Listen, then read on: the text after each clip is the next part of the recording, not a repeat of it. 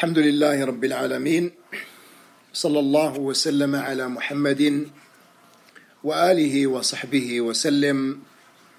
السلام عليكم ورحمة الله وبركاته. My dear respected brothers and sisters, may Allah subhanahu wa ta'ala accept your fast, accept your qiyam, accept all your righteous deeds. May Allah subhanahu wa ta'ala make you from those that Allah frees from the hellfire in this blessed month and every night. May Allah subhanahu wa ta'ala protect all of you from this pandemic.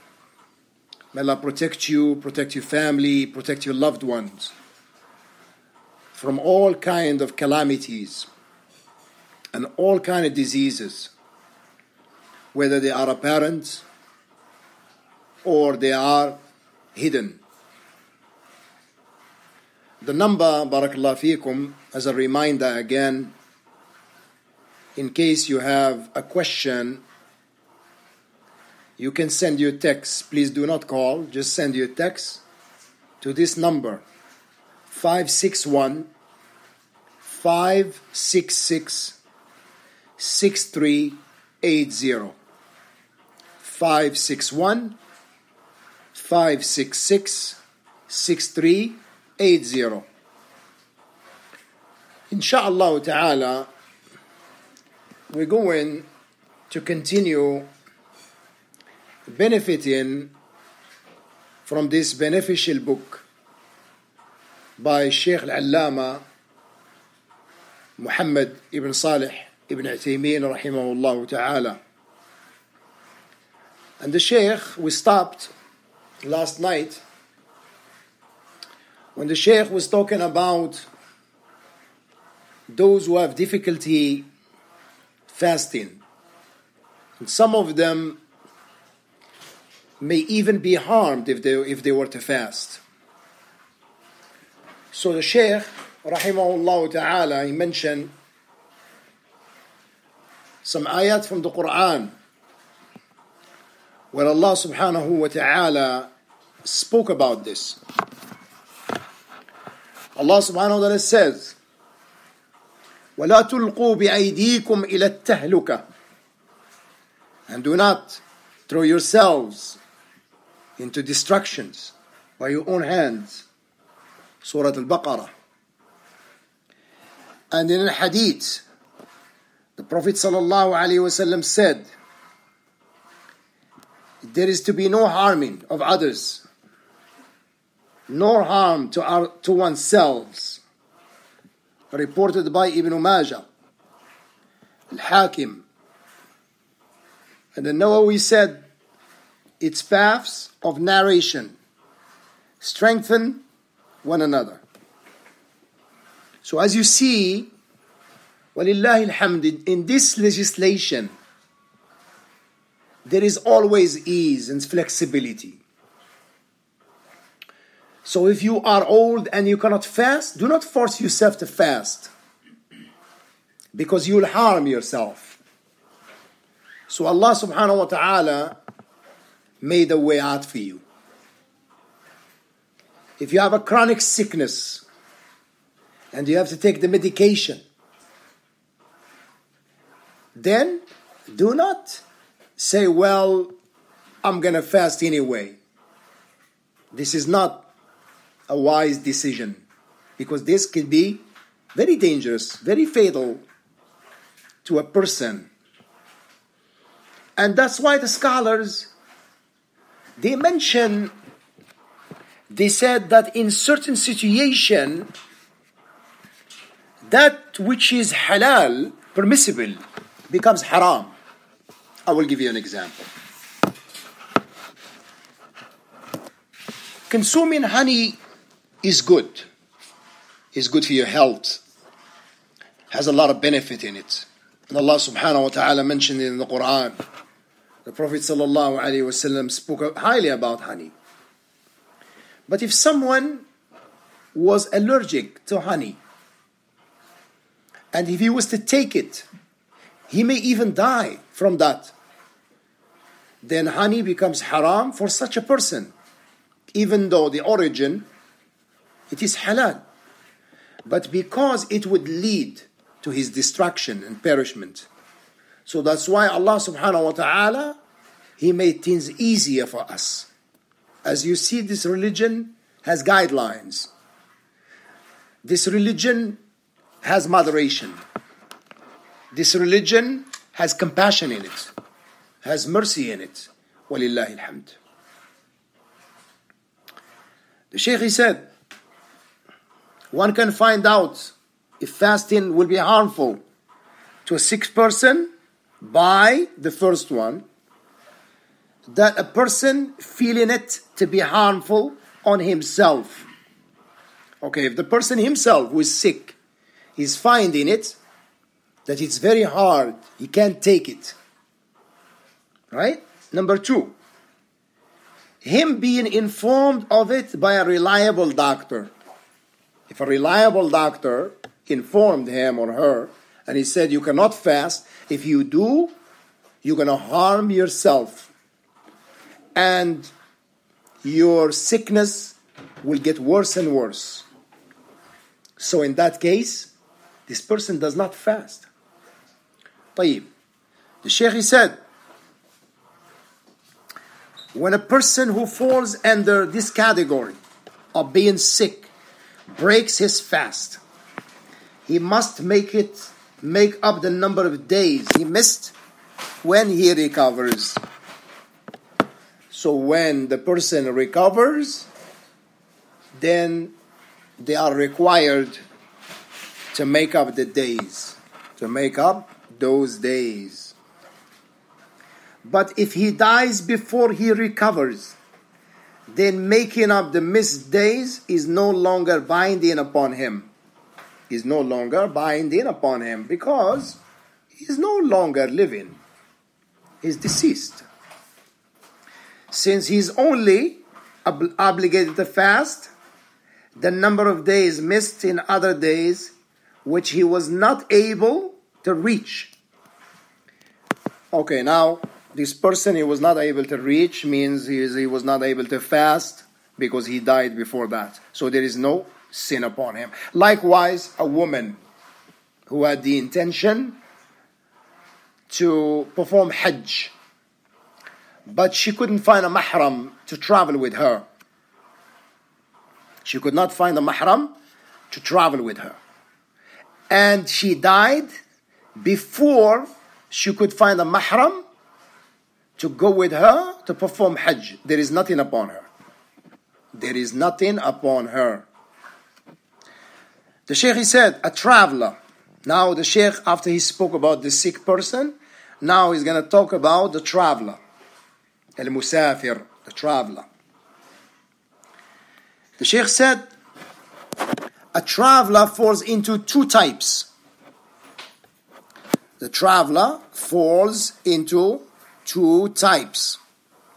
First, whoever intends by traveling to cheat his way out of fasting. There are some people, they do that. They want to cheat their way out of fasting. وَالْعِيَاذُ بِاللَّهِ. It is not permissible for such a person to break his fast, since cheating one's way out of Allah's obligations does not remove those obligations from him. So he's still required to fast. Plus his intention was not good, because he intended only by traveling to cheat his way out. And that's why the scholars, they said, whoever travels to commit a sin, then he does not shorten the salat and he does not combine the salat. He does not shorten the salat and he does not combine the salat, because that's not for him. For somebody who's traveling to do something halal. Second, whoever does not intend the above by traveling, this person may fall into one of the following three situations. The first, a fasting is extremely difficult upon him, upon the traveler. In this case, it is forbidden for him to fast. Since one time, the Prophet ﷺ was fasting while on the military expedition to conquer Mecca, when news reached him that the people found it difficult to fast, and they were looking at him to see what he would do. So he, sallallahu alayhi wasallam, called for a cup of water after Asr and drank from it while the people were looking at him. Later it was said to him, some people are still fasting. So he, sallallahu alayhi wasallam, replied, those are the disobedient ones. Those are the disobedient ones. Reported by Muslim. This is the guidance of the Messenger of Allah, sallallahu alayhi wasallam. This is a religion, walhamdulillah, of moderation. Number 2, fasting is difficult upon him, but not so severe. In this situation, it is detested, makruh, for him to fast, since he is refraining from one of Allah's concession, because Allah gave him the concession, gave him the permission to break his fast, while putting a burden upon himself. Number 3, fasting is not difficult upon him. In this case, he may do whatever is easiest on him, whether it is fasting or choosing not to fast. This is based on Allah's statement, يريد الله بكم اليسر ولا يريد بكم العسر. Allah wants ease for you, and He does not want to make things difficult for you. Surah Al-Baqarah, Ayah 185. So the word want here takes on the meaning of love, that Allah loves ease for you. If there is no difference between fasting or not fasting, then fasting is more preferable, because this is what the Prophet sallallahu alayhi wasallam did, as is reported in Sahih Muslim from Abu Darda radiyallahu an, who said, we went out on a journey with the Prophet sallallahu alayhi wasallam during Ramadan under intense heat conditions, to the point that each one of us would put his hand over his head to cover it due to the severe heat of the sun. And no one would be fasting amongst the companions, except the Messenger of Allah sallallahu alaihi wasallam and Abdullah ibn Rawaha radiyallahu anhu. Abdullah ibn Rawaha, he was one of the companions who was a scribe of the Messenger of Allah sallallahu alaihi wasallam, from those that documented the Quran for the Prophet sallallahu alaihi wasallam. Abdullah ibn Rawaha radiyallahu anhu. A traveler is considered to be traveling from the time he leaves his country, not from the time when he is at home, like some people do it. They start combining and shortening while they are in their home. It doesn't work like that. So, when he leaves his country, when you don't see the buildings anymore, the Shaykh, he said, to the time he returns to it, all that time is considered a traveler. And if he takes up residency in the land he travels to for a period of time, he's considered to be traveling as long as he holds the intention that he will never reside there after the objective for which he traveled there for in the first place is fulfilled. Like, for example, like us. We don't live in our home country. We live here in the US, right? So when you go home, for example, you go home and you stay there for some time, for 1 month, 2 months. So according to the Sheikh Rahimahullah, Sheikh Ibn Taymiyyah Rahimahullah, that you are considered a traveler. You're considered a traveler. Considered a traveler. So you can actually combine and shorten and all that. So he is entitled to all of the allowances a traveler has, even if the length of his residency extend for a long time.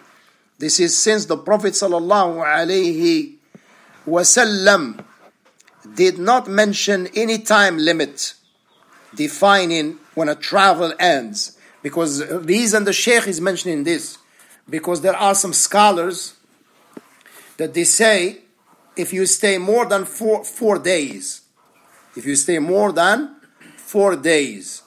then you are no longer a traveler. You're no longer a traveler. But it seems like the opinion of Sheikh Ibn Uthaymeen is stronger. It seems that way. Because this person, he doesn't have the intention to reside in that country. He's just going to take care of his business and go back. That's it. So he's not a resident there. So he's considered a traveler. Yes. So the Shaykh, he said, Rahimahullah ta'ala, the Messenger of Allah sallallahu alaihi wasallam did not mention any time limit defining when a travel ends. And the foundation with regard to this issue is that one remains in a traveler's state and under its rules until there comes a proof that the travel has ended and its rules fail to apply. So the Shaykh is saying there is no proof and evidence that defines the time, because those scholars, they say if it's 4 days and up, you can shorten and combine for 4 days, but after 4 days you can't, right? So the Shaykh is like he's refuting that opinion. He's saying that there is no proof and evidence from the hadith of the Prophet sallallahu alaihi wasallam. It seems that his opinion is stronger. The Shaykh, he said, there is no difference in breaking the fast while traveling between a time constraint travel such as Hajj, Umrah, because it's time constraint. You have like a number of days that you are there. Very important when you read English and you don't have a background of Arabic, you get confused. You get very confused. Like someone who doesn't have that Arabic background and read this, he may not understand what the Sheikh is talking about. Because English and Arabic, they're two different languages.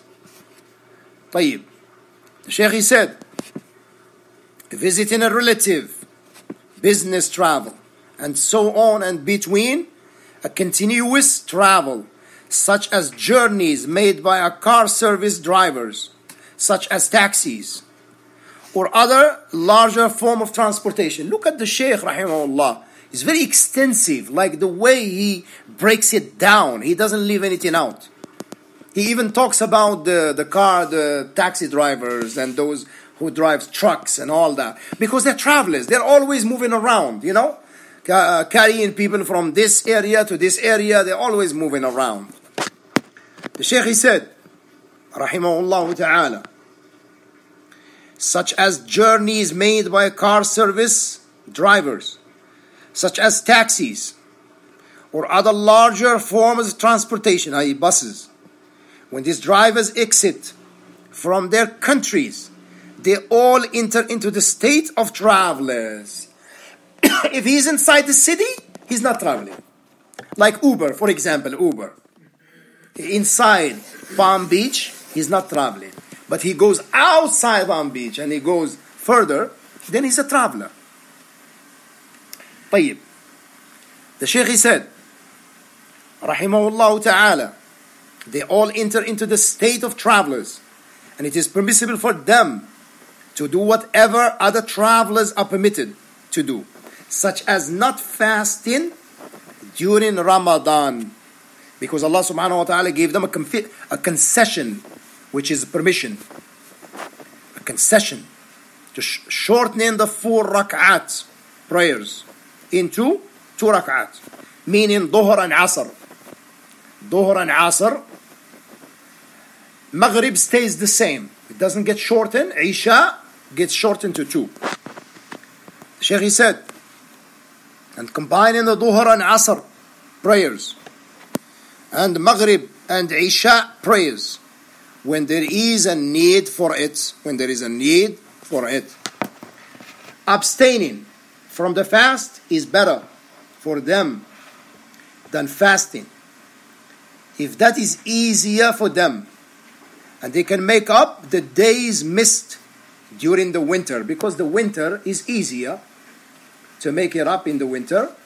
Look, subhanallah, the sharia, this legislation is so easy and flexible, so you can make it up, and it's also good for the sisters.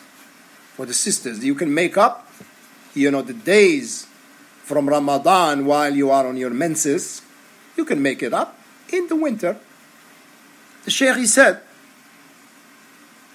now, this is because, why? Because the winter, when the Shaykh said the winter, the Shaykh didn't mention it here, he mentioned it in another, statement. Because the winter, the days are shorter. The days are shorter and cooler too. Cooler and shorter. This is because these car services drivers have their own country which they ascribe to. So when they are in their own country, now, so the Shaykh is talking about those service drivers.